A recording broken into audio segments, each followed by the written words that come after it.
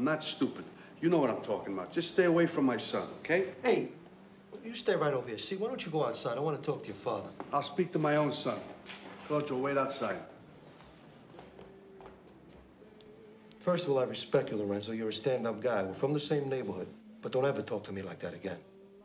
I tell your son to go to school, to go to college. You don't understand. It's not what you say. It's what he sees. It's the clothes, it's the cars, it's the money, it's everything. He tried to throw away his baseball cards the other day because he said Mickey Mantle will never pay my rent. He said that to you? This kid. That's not funny. Not funny when your 9-year-old kid has a bigger bank account than you do. I offered you a job, but you said no to me. That's right, and I say no now. Just leave my son alone, please. Hey!